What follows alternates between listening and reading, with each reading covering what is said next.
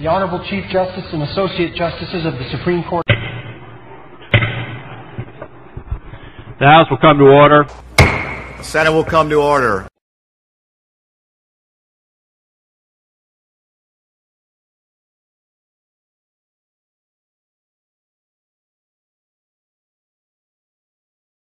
Chair lays out House Bill 2147 by Hildebrand and recognizes the author to explain his bill.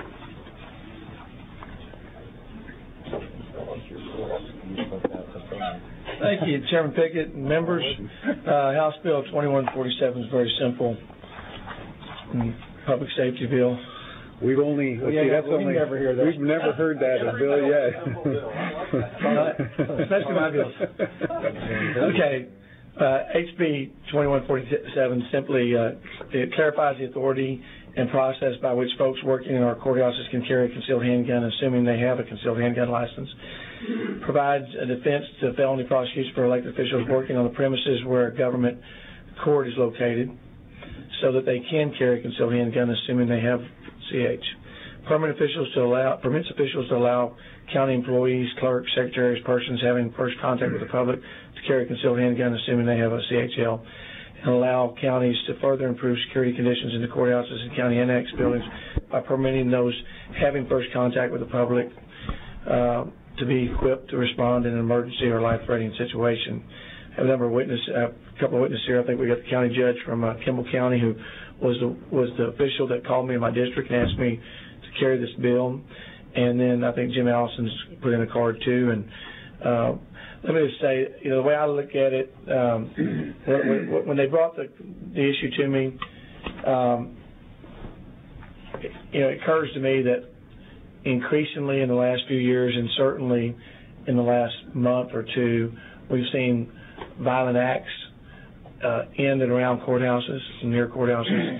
And to me, this is allowing professionals, public officials, and other professionals in the courthouse that have qualified and have a concealed handgun license, done the training, passed the test, and are licensed concealed handgun holders, that they ought to be able to be there to help elevate another level of protection for the public and for those that work in the courthouses.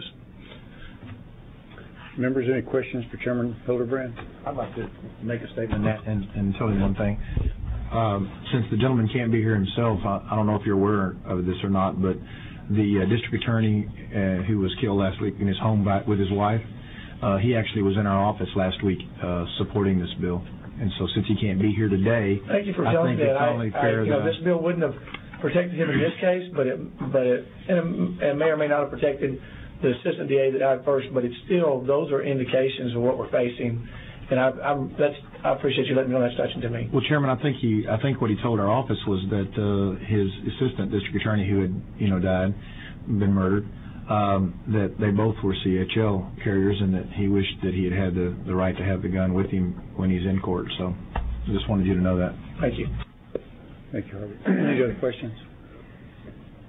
Chair calls Andrew Murr, county judge.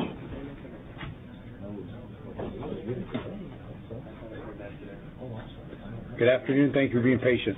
Thank you, Mr. Chairman. My name is Andrew Murr. I'm the county judge of Kimball County in Junction, Texas, and I am in support of the bill. I know we just had a serious moment, but Junction, yes, sir, Texas? Beautiful Junction, Texas. No, it really is. I was using you as an example again the other day in another committee. I have to meander. When I drive from here to El Paso, I've got to meander my way. Once I get to Junction, I'm only 6 hours from home. Yeah, get a little barbecue. I digress. I'm sorry, Jeff. We're a gateway. What can I say? It is a beautiful area. I'd like to thank my representative for filing this bill, and I don't intend to take up much of the committee's time other than I'd like to offer a little bit of an explanation of why I called my state representative. As you know, we have a rural county. And our county, we only have about 4,700 folks that live there. Every county has a courthouse. Our courthouse has only a few folks. You only have an assistant clerk or a deputy clerk or two in each office. So we are on a first-name basis with nearly every single person in our courthouse and, frankly, a lot of the folks that come visit. And what we found a few months back is I had my justice of the peace. I only have one JP for our county. She is a female, and she does have a CHL, as I do.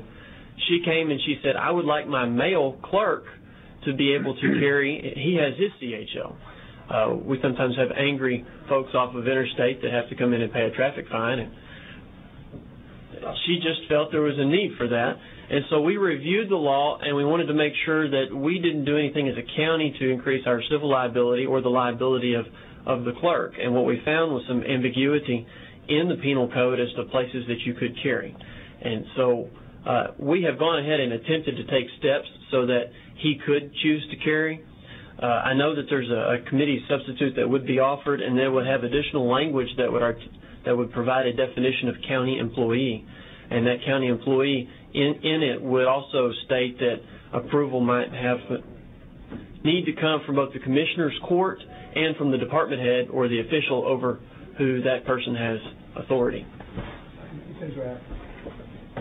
So, but that's what necessitated my phone call, because I did not want, in current form, this committee clerk heard some ruckus out in the hallway, stepped out, and then actually saved lives by interjecting himself with his handgun.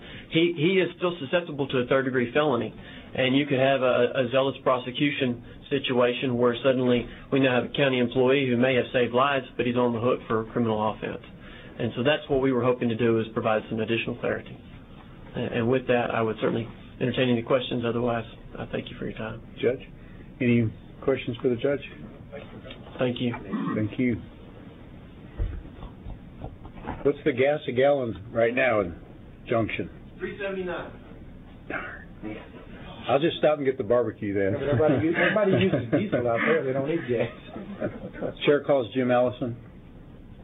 Is Jim still here? Show him for the bill. Is there anybody else who wishes to testify on, for, or against House Bill 2147? Hearing none, the chair recognizes Chairman Hildebrand to close. Thank you, Mr. Chairman, committee members, and there is a committee substitute to make that correction that the judge mentioned in his testimony, and it's in council, and so as soon as we get it, we'll get it forwarded to the committee. Thank you. Any questions for the chairman? Thank you. Thank you, Harvey. This chair's intent, leave House Bill 2147 pending. The objection, chair hears none. So ordered.